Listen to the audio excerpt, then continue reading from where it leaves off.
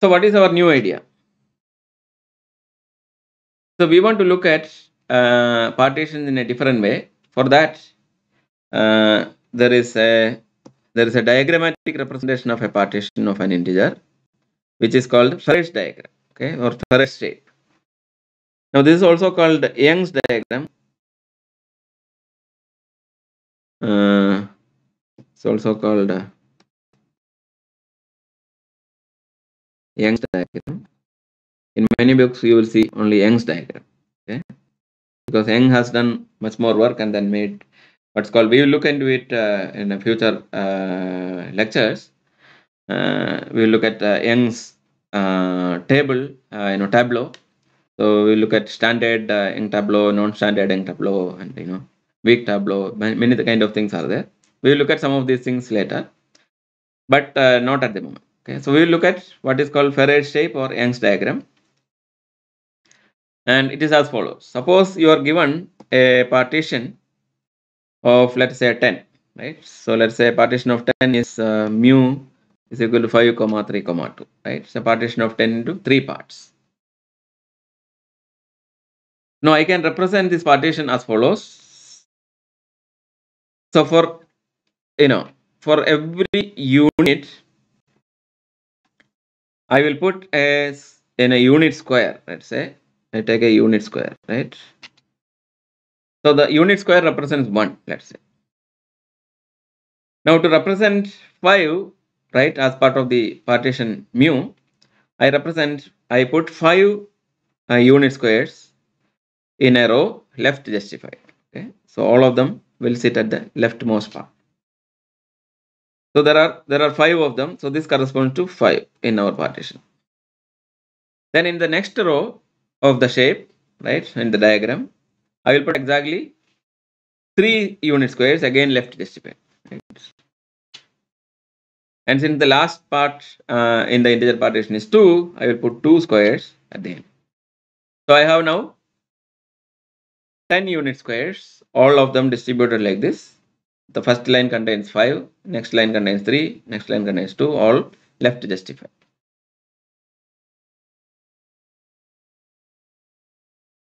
So the area of this figure is now 10 unit squares, and that is why, we denote by, like we said that the area of mu is equal to, right, the number that it is partitioning, right? So if you are looking at Farage shape, for example, the number of unit squares defines the area, and therefore there is a reason, that is the reason we call mu, the size of mu, as area of mu. Now, okay, so here is the here is the partition of, so the figure that partitions 10. Now let us look at partitions. There could be several partitions, so there could be several such figures, right? They will be distinct. So here are the partitions of 4, right? So Farage diagrams of partitions of 4. So what is the first partition? The first partition represents the partition 4. The second one represents the partition 3, 1. The third diagram represents the partition 2, 2. The fourth diagram represents the partition 2, 1, 1. Right?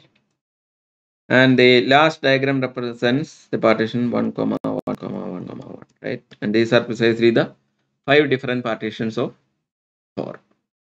So they correspond to these figures, right? So the Farage diagram represents the partitions of numbers like this.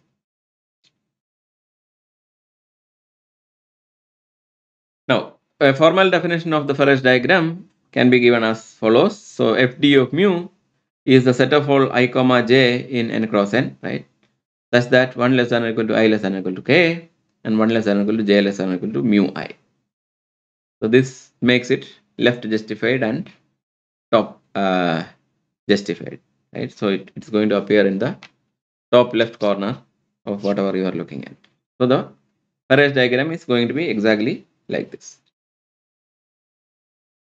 So this is something we already observed, that if a box has unit area, then the area of the Farage diagram of mu is the area of mu, which is the number that it is partitioning. Okay. Now here is another very interesting observation. So let us look at the partition of 21. Okay. So we are looking at partitions of 21. So here is a specific partition of 21 that I am giving, right? So the partition of 21 is as follows. It's 9, 6, 3, 2, 1. So there are 9 boxes in the first row, 6 boxes in the second row, 3 boxes in the third row, 2 boxes in the fourth row, and 1 box in the final row. Now, here is another partition of 21 again.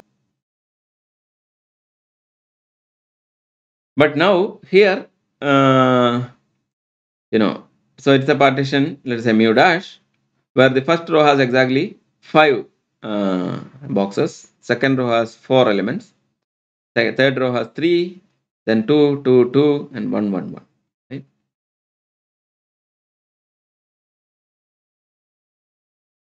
Can you find a relation between these two figures? If you look at these two figures, you will notice that suppose you take the line, right? The line goes from the northwest corner to the southeast corner, right? That line, right? So 45-degree. And put that line on the diagonal, right? Like this. And then take the reflection of this onto both sides, right? The reflection with a mirror. You are going to precisely get the same figure that is on the right hand side. Okay. So I'm going to get the same figure on the right hand side.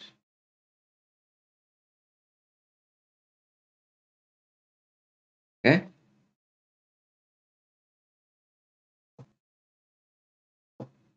Okay. So just verify it yourself. These figures are in one-to-one correspondence with this reflection. So you take any figure here, do a reflection, you will get another figure here, and that figure will again be a partition of the same number that we are looking at. So I take this figure, take a reflection, I will get a partition here. Now can you see something else that is relating these two? Okay. So what relates these two is that in the first case, we had a partition of 21 into 5 parts.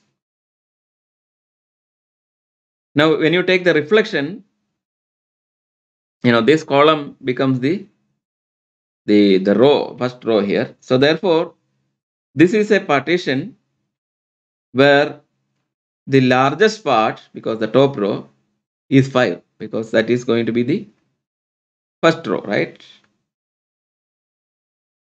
So now we see that the bijection from that we were trying to prove, like P star of n comma k to, right, the set containing, the set that counts, that is counted by P star of nk to P of nk, right, is just a reflection technique in our diagram, right? So you take this, take the reflection, you will get a partition, another partition, where the number of parts here becomes the largest part, and vice versa, right? The number of parts here becomes the largest part here. So what we have observed is that length of mu, right? The mu be the first partition is mu1 dash, right? The first element of mu dash. And similarly, and length of mu dash is equal to the first part of mu, right? Mu1, which is 9, right? So this is equal to 9.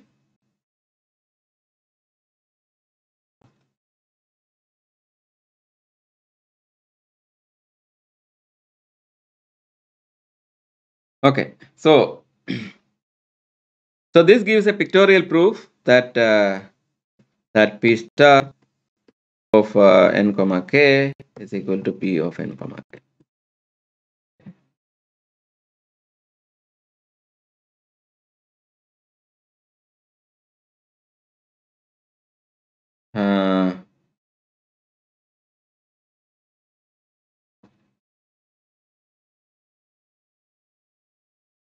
Now, let us look at a couple of more things. We want to prove the recursion formula, right? So the recursion formula that we wrote for P and K can be proved using the Farage diagram again. So what is the proof? So here is the proof, right? So this picture represents the proof. So you have let us say the Farage diagram, right? And suppose the first column, right? I mean, first column is the largest column. That in the sense that there is some box, right? The last row, for example, is a singleton, right? So this guy is a singleton. So what I do, I just remove this guy from the picture, and I will get a picture here. Now, what is the property of this picture? This picture is a partition of n minus 1 because the area has reduced by 1 because I removed one unit cell. And the number of parts was reduced by 1 because I removed one row. And therefore, it's a partition of, this represents the partition of n minus 1 into k minus 1 blocks. Right? Now, if I have any partition here, I can just add one at the bottommost part of the first column, and I will get a partition here where the last row is a single cell, right? So therefore, there is a bijection. Similarly, if you have at least two elements in the last row, then therefore two columns are full columns. So what I can do is that I can remove the entire first column from this, right? Then I will get a Farage diagram here where the number of rows are the same because I have only removed the first column, where the second column is also full. So it's a partition of n minus k because I have removed exactly, so there are k rows here, I have removed exactly k cells, and I get n minus k cells here remaining. So it's a partition of n minus k into exactly k blocks, right? So that is the proof of the recursion. And these two are disjoint because these figures does not have this thing here, and they are disjoint, and therefore we can add them.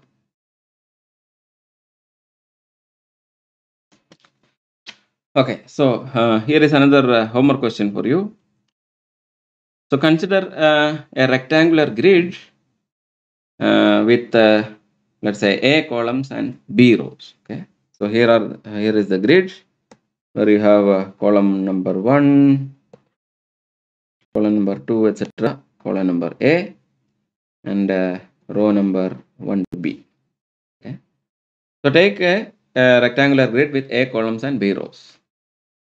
Now, what we are looking at previously was Farage diagrams. Now, Farage diagrams are left and top justified.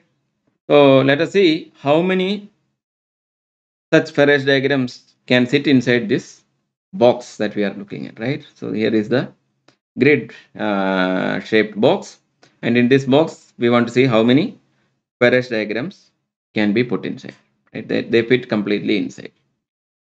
So can you count the number of such Farage diagrams that sit inside this box of size A cross B, right? So this is a homework, and try to find a proof by finding a bijection to some set that you already know how to count.